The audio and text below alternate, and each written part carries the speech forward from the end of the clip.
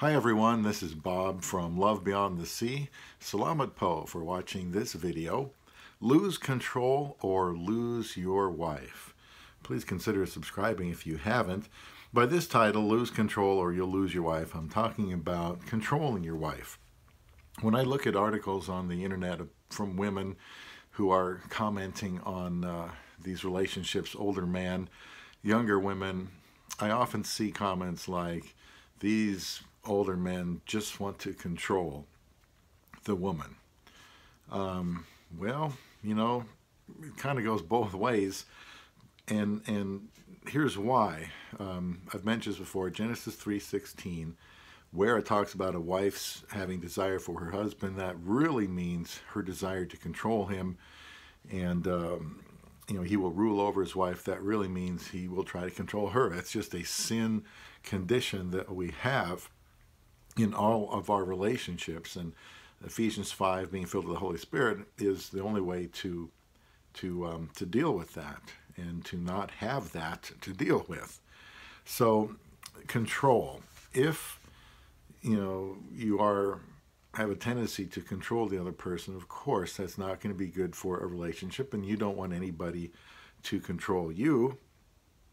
So, your wife is not your slave. She may be a Filipina that's a lot younger from a poor country, but she is not a slave, and she is someone to be appreciated.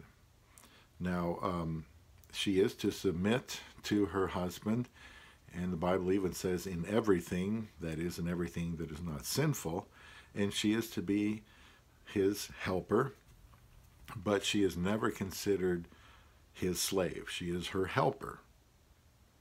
So the husband needs to create an environment that the wife will find it easy to submit in. Now, without taking a lot of time, if you read 1 Corinthians 13, 4 through 8, it's the love chapter, and there's the great definition of love that is so elusive to many people. But just read what it says there. It talks about kindness, and patience, and hoping for the best, believing all things, not being selfish. If a person loves like that, well, then he's not controlling. In fact, he's going to have a wife that wants to help him and be submissive to him, because he'll be loving her the way Christ loves his church. That's 1 Corinthians 13 about love. One of the things you can do is let your wife make decisions, let her make big decisions, but help her, guide her, use your experience, since if she's in America, a different country for her, and help her to own those decisions, to see what it takes to make a good decision. But don't be the one that makes all decisions financially or otherwise. Teach her responsibility of the finances. Eventually, she's going to have a checking account, eventually a debit card, something like that, and that'll be good for you too. But you've got to teach her things and help her to be responsible, and then eventually she'll be able to make better decisions. But work with her in this way. Appreciate her, everything that she does, always, from the start of the day to the end of the day. Appreciate her, tell her that she means a lot to you, and you help her, that she helps you so much.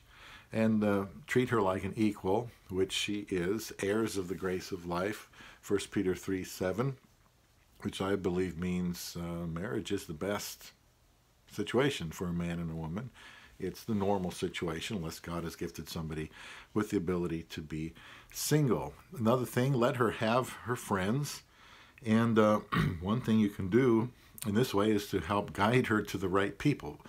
Friends, let's say from church, that would be a good influence on her. I mean, that's one thing that you would have control of. My wife said, shortly after she got here, I am the boss in the house and you are the boss outside the house. Now, it wasn't kind of a threat, it wasn't an order or anything like that. She's just saying, in the house, she wants to have control over the decisions. And so I let her design it, pick the colors for this house. I let her, pick the furniture, although I have some input, of course, but I want this place to be hers. I want it to feel like her home, and let her build her nest here. I don't want to get involved with those things because I don't think I need to, and I don't think it would be helpful. What does it mean? I'm the boss of those things outside the house. Well, probably to some extent financially.